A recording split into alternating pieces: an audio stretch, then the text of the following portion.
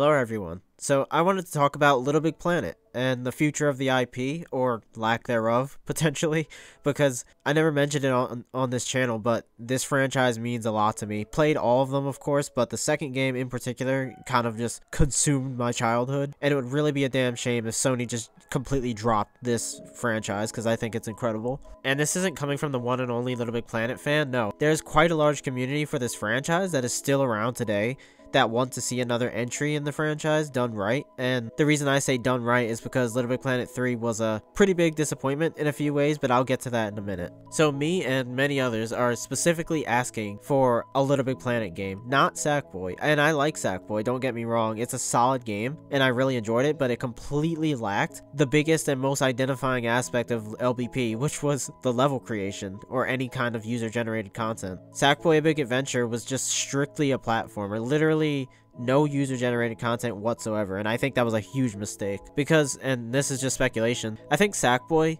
was a bit of an experiment to kind of gauge whether people are still interested in Sackboy himself and maybe determine whether they should do an LBP4 or not. Again, just speculation. And so if that is the case, then that's not really fair, in my opinion, because they'd be basing players' interest in a franchise with a game that entirely lacks the main attraction of the franchise, that being the user-generated content. And I know someone is going to bring this up, so I'll just say it now. Dreams by Media Molecule does not scratch that itch either. Like, not in the slightest, actually, in my opinion. See, Dreams was just too open-ended for me. Like, it was cool and fun and all to see what people made, but it could literally be anything. Like anything at all, while LittleBigPlanet mostly stuck to the 2.5D platforming. Of course, you had the levels that were completely and utterly different from core LBP gameplay, but that was fine because those levels were like less than half of all the levels that were made. While in Dreams, the levels were all over the place. Like, I mean, just by nature, it was gonna be that way. So that's my problem with Dreams and why, in my opinion, it can't replace LittleBigPlanet, at least in my eyes.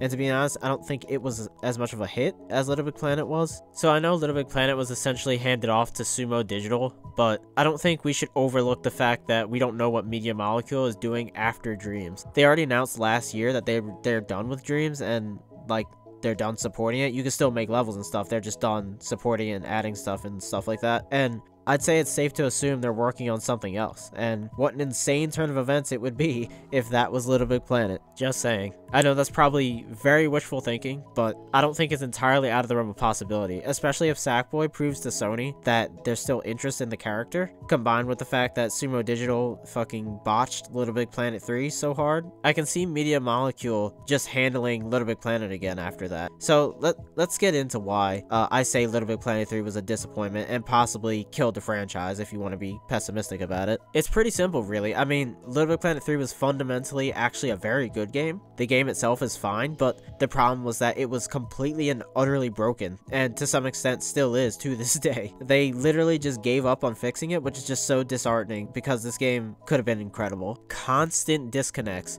crashing, save files being corrupted, you name it. It was just broken. And back in 2013, I was like, okay, Sumo Digital has just killed this franchise, and that may still be the case. I'm not sure. I don't want to be pessimistic about it, but you gotta say it how it is. But after Sackboy, I regained a bit of faith in Sumo Digital, I must say. So if they did revive LBP, I'd hope to God that they don't make the same mistake twice, because at that point, if that fails, that is the final nail in the coffin for this IP. So what does LBP need to succeed if it did come back? One thing I think it definitely needs, though I don't know how plausible it is for it to carry over everything from the previous games. Every LBP has done this, so it is like pivotal that they do this. Of course, I'd buy the game even if we all had to start from scratch, but that would suck.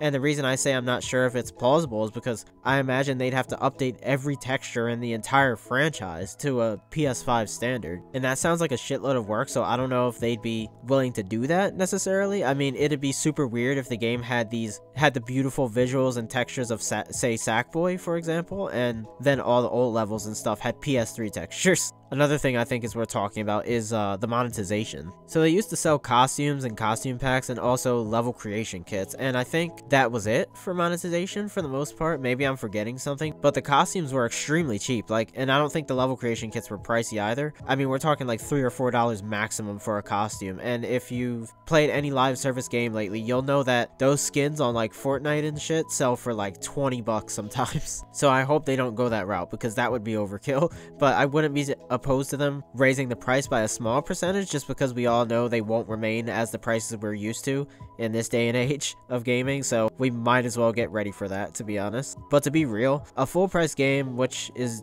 this game definitely would be, shouldn't be charging for anything really, but that's just the time we live in, unfortunately. But honestly, I don't mind paying a few bucks to get like a Kratos skin or a Spider-Man skin or whatever. I think that's perfectly fine, personally, as long as they don't go overboard with the prices. So what are the chances of a new LittleBigPlanet? I don't know really, but all I know is if I see a Sackboy A Big Adventure 2 announced before LittleBigPlanet 4, I will be very upset, because I heard that Sackboy sold at least 1 million copies and did pretty well, so that's a very, very good sign. I think a new LittleBigPlanet is very possible, actually, all things considered. And I think we should be vocal about it too, like let Sony know that it's something we want. It can't hurt to let them know we want it. But yeah, that's about it. Hoping for the best here. Time will tell. Hope you guys enjoyed, and I'll see you guys next time.